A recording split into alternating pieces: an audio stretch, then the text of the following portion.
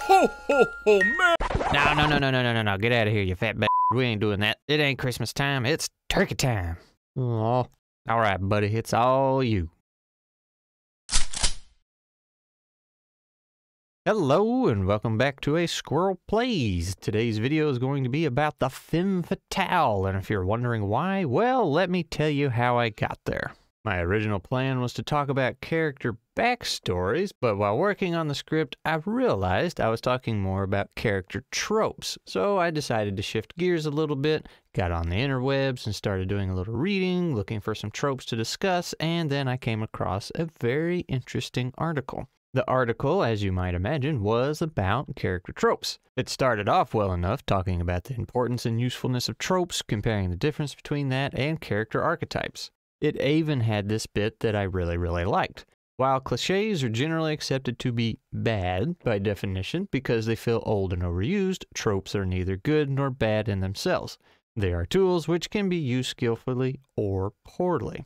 And I think that's a really good line. Note that it doesn't say cliches are in fact bad. It just says that they are generally accepted to be bad by definition. If you play your cards right, you can make cliches and tropes work out in your favor. In other words, I had hope for this article. You all know how I feel about blanket rules when it comes to storytelling when people start saying things like always do this or never do that. Unfortunately, as you scroll down through the article, you'll see this bit of text. Some tropes should definitely be either subverted or avoided entirely, as they have either become so overused as to stray into cliché territory or reinforce unhelpful stereotypes about gender, race, or ability. And it is at about this point you can just see and feel the Starbucks oozing out between the words, as directly beneath that in big bold letters is the heading, "Avoid these character tropes." Now, originally, I was going to talk about all of these, but I got so hung up on the first one that I decided to just make an entire video on that alone. And if you didn't put it together yet, yes, the first thing in this person's list of character tropes to avoid is the Femme Fatale, which is absolutely bonkers to me. I mean, who doesn't like a good Femme Fatale? Everybody likes women, and even women like women. Just look at these stats.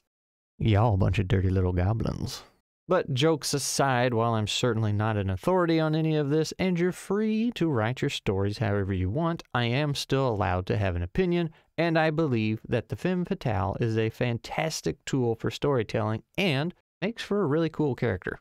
And why do I think that? Because just a single one of them can cause a tremendous amount of damage. Just one can destroy the tightest of bonds between two people or even an entire group. Just one of them can bring down an entire team without lifting a single finger. I'm getting a little ahead of myself though. First, let's make sure we're on the same page. What is a Femme Fatale? According to the interwebs, a Femme Fatale can be described the following ways. Webster defines it as an attractive and seductive woman, especially one who is likely to cause distress or disaster to a man who becomes involved with her. Wikipedia says a Femme Fatale, sometimes called a man-eater or a vamp, is a stock character of a mysterious, beautiful, and seductive woman whose charms ensnare her lovers, often leading them into compromising, deadly traps. And the Encyclopedia Britannica explains it as such. Femme Fatale, which is French for fatal woman, is a seductive and beautiful woman who brings disaster to anyone with whom she becomes romantically involved.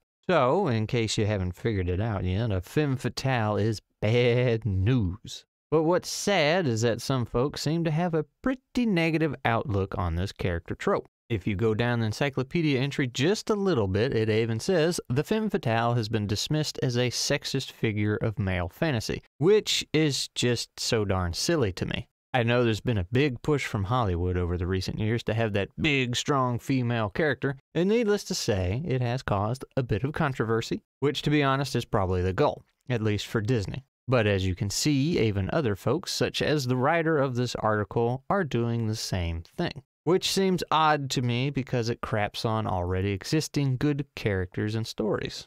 Let's take a trip down memory lane and look at some of the fine Femme Fatales of the past to see just how dangerous and potent they can be. Let's go way back, all the way to about 1400 BC. Maybe. I don't actually know.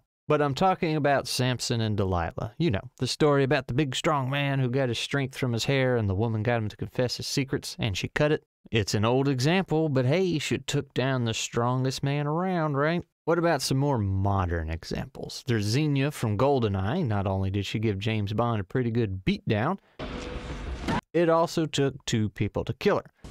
Wait for your turn. Sounds like a strong female character to me without having it smeared all over your face. A slightly more well-known one would probably be Black Widow. Remember that time she tricked Loki? So, Banner, that's your play. That was pretty smooth. Or how about that lady from The Incredibles? Nugget! No, not that one. This one. Mirage. She got Mr. Incredible into all kinds of trouble. Or how about Faye Valentine? Lust, Morgan, or the classic Lady Macbeth. Eh? Forgot all about that one, didn't you? That's okay, I did too. The idea that femme fatales aren't strong female characters is just crazy to me. If anything, I feel like they're some of the strongest. Looking back at Marvel for a second, just compare Black Widow to Captain Flatback, Captain Pain in the Captain Resting Bitch, Captain Marvel. Yeah, sure, Captain Marvel can blow a hole through an entire planet probably and travel faster than the speed of light and even has this unique, amazing ability to force a broken plot to continue, but does that make her strong?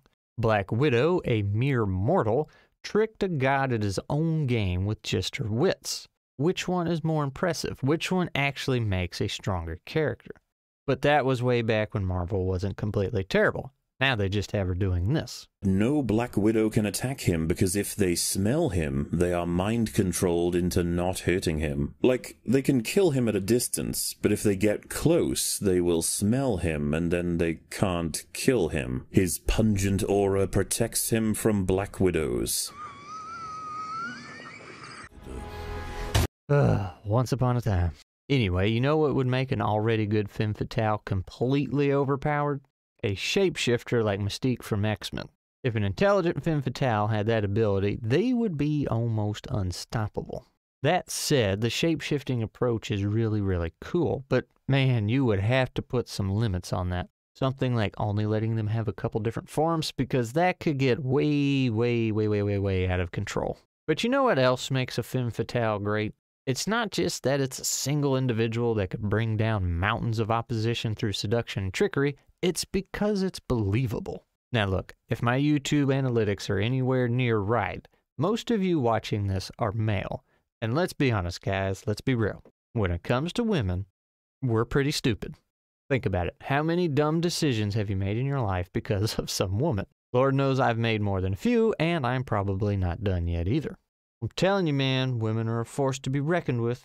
If I could get one message out to the world before I die, it wouldn't be love your neighbor or treat everyone with kindness and respect or anything good like that. No sir, it'd be that women are dangerous. We know Superman isn't the most realistic thing in the world. We don't know what it's like to fly or move faster than a speeding bullet or be strong enough to lift an entire train. But when we see this godlike character get tricked by a woman, it does 2 things. 1, it makes the woman seem incredibly powerful. And 2, it makes the hero, Superman in this case, just a little bit more believable and relatable. It makes him a bit more human, something that we can understand. And the femme fatale didn't even have to do anything unrealistic. She just used the most basic tools at her disposal. It's brilliant.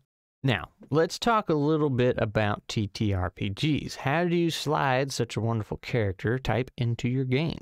Well, as the GM, you gotta lean into that role hard, man. Seduce your players. Really make them feel uncomfortable. And in case it wasn't obvious, I am joking. Please don't do that. But you can have a femme fatale in your game without having to worry about the flirting bit and making everything awkward. You can describe the queen as devilishly good looking, but the important part to get across will be how she treats the king and how he acts around her. Does she seem to sway his decisions? Does she make him change his mind frequently? Does she interrupt him, or does she constantly shower him with praise and reinforce everything he does? That's how you can show your players what they're up against and hint that there's more at play. Your femme fatale could also be posing as the cliché damsel in distress, but is actually leading your players into a trap. Maybe she's really a nasty wench who wants to make a stew out of level 1 adventurers. It's got to be level 1 though. The meat starts getting a little too tough about level 3. But really, that's about all I got. It was mostly just me venting and not really making a point. The idea of telling somebody to never use the femme fatale trope is really silly to me, and I wanted to foam at the mouth about it for a few minutes. Anyway, shout out time. Today's shout out goes to not one individual, but a group. And that would be Avenue Studios. They're part of the group that I meet up with for a chat once a month over at the Inn of Planar Crossroads. And man, they're making some high quality stuff over there. My goofy ass over here with a stock image of a squirrel and a black screen. But on top of professional level production, one of them even went to being a full-time GM. And if I can keep my name straight, I think it was this guy, Jacob. Full-time GM, professional GM. He gets paid to do it. Can you believe that? And this guy over here is Dan. I think he's the technical know-how behind the operation. Maybe. I'm just kind of assuming. And this guy over here has a mustache. I mean, just look at that thing. That's insane. So on that note, Mr. Professional GM, how many femme fatales have you put in your games? And that goes for all of you, really. How many femme fatales have you used as a GM? How many have you run into during your games as a player? And most importantly, who is your favorite femme fatale? Either video game, movie, book, TTRPG, whatever. Who was your favorite? My favorite was...